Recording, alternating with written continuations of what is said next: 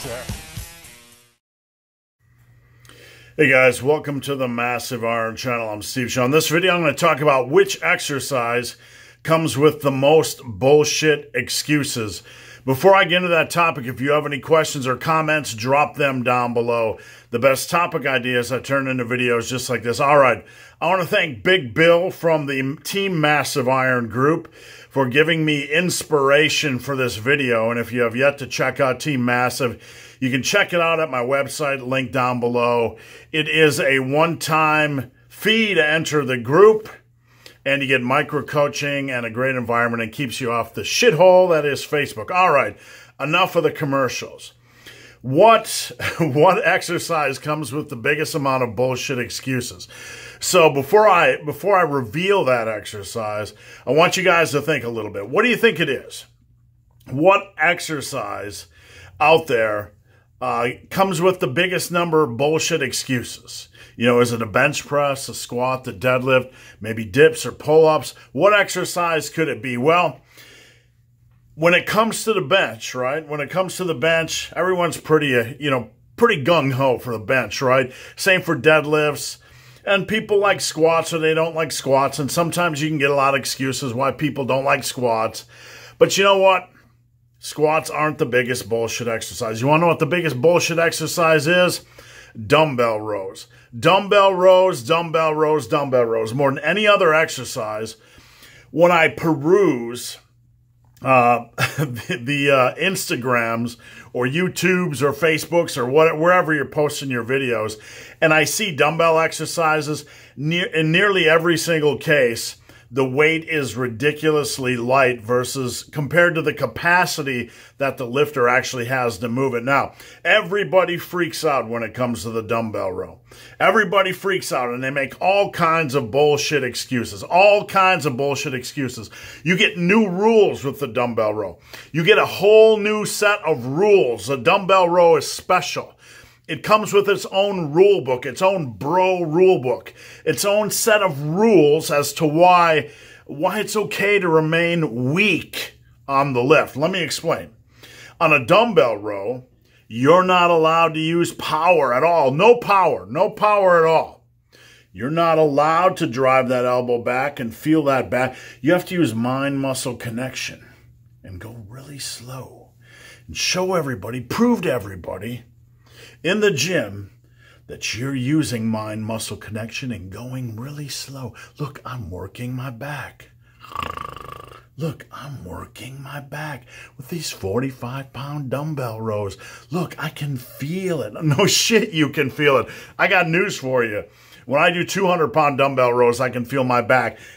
Feeling your back has nothing to do with that slow-ass speed, but that's the rule book for dumbbell rows. Excuses, excuses. Now, if you do dumbbell rows with any power, you'll be sure to attract all the bro experts who will just lay a fucking egg, shit their pants, need a new set of Depends because you actually use power. Now, just as an end cap to this, just as a final note, for those of you freaking out that power on a dumbbell row is somehow bad form, because that's the special rule, right? That's a special rule. That's the biggest bullshit excuse. My dumbbell row, your dumbbell row has power. Therefore, you have bad form and you're getting nothing out of it. What a crock of shit. What a crock of shit. But that's the special rule book. Look, let's apply that logic to the bench, right? And I've talked about this endlessly over the years. If you're on the bench, are you going to do the same mind-muscle connection? I'm going to feel my chest. No, you're not going to do that. Why? Because you want to get the bar off your chest. You're going to generate power, and you can still feel your chest. We're not an idiot. You don't have to go super slow to feel your chest, right? You don't have to make up a new set of rules. How about we apply the set of rules from dumbbell rows and apply it over to the bench press? We have to go super slow and feel it and do the mind. Oh, come on now. And squats, like if you apply the special rules from a dumbbell row to a squat, and out of the hole on a squat, you have to come up really, really, really slowly, very slowly, very slowly, so you can feel the quads. And on a deadlift, right, let's do the same thing. Let's go really, really slowly, right? Overhead press, right? Overhead press. Okay, I'd like to see you guys apply the same. Let's talk about back exercises for a moment. You ever see half the back exercises, half the lat pull downs on Instagram are like this, right? Right, like this, right? You know, I don't know what the hell is going on. But if you do a dumbbell row with power, you have failed the entire lifting community. You are using power. You don't know what you're doing. You have poor form, but you can do it on lat pull downs. You can do it on lat pull downs. You can act like a fucking lunatic on lat pull downs. All right. Have I been entertaining enough in this video? The lift with the biggest amount of bullshit excuses is the dumbbell row. It's okay to generate power on the dumbbell row. You can still feel your back, if you do it correctly, by driving that elbow and shoulder back and generating power and moving fucking weight. I don't want you to be reckless, right? I don't want you to just be a fool on this lift and use too much biceps and just crush, move weight for the sake of moving weight. That's not what I do. And that's not what I'm trying to encourage here.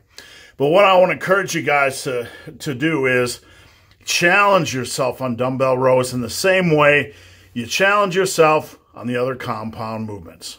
If you're stuck at like 40s, 50s, 60s, or 70s, you need to get your head out of your ass and start attacking some weight.